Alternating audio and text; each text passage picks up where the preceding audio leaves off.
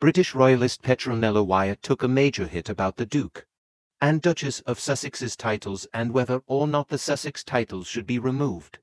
Interestingly enough, Wyatt argues that the Sussex titles should not be removed. Allowing Harry to come back and perform royal duties would be a bit like giving a terrorist a free run of the Houses of Parliament. He's dynamite but not of the right kind. Besides, he and William would be the brothers Grimm. Nonetheless, those calling for Harry and Meghan to be stripped of their titles are missing the point and risk a head-on collision with Kate counterproductive. Deprived of the dukedom of Sussex, the couple would become more elevated still, as they would revert to being Prince Harry and Princess Harry, titles that can never be removed, as they are part of the prince's inalienable birthright, and a prince always trumps a duke, due in part to the scarcity of such handles.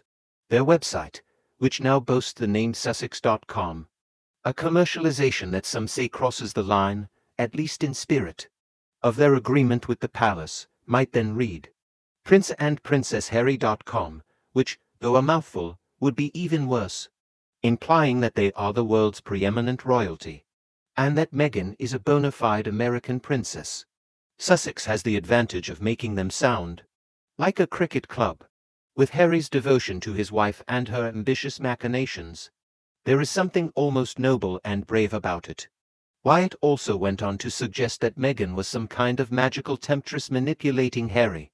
More specifically, they believe Harry is stupid and Meghan is exploiting him and everything around them. Anyway, Harry and Meghan wouldn't have used their Sussex titles for their website unless they were certain that Charles wouldn't remove them.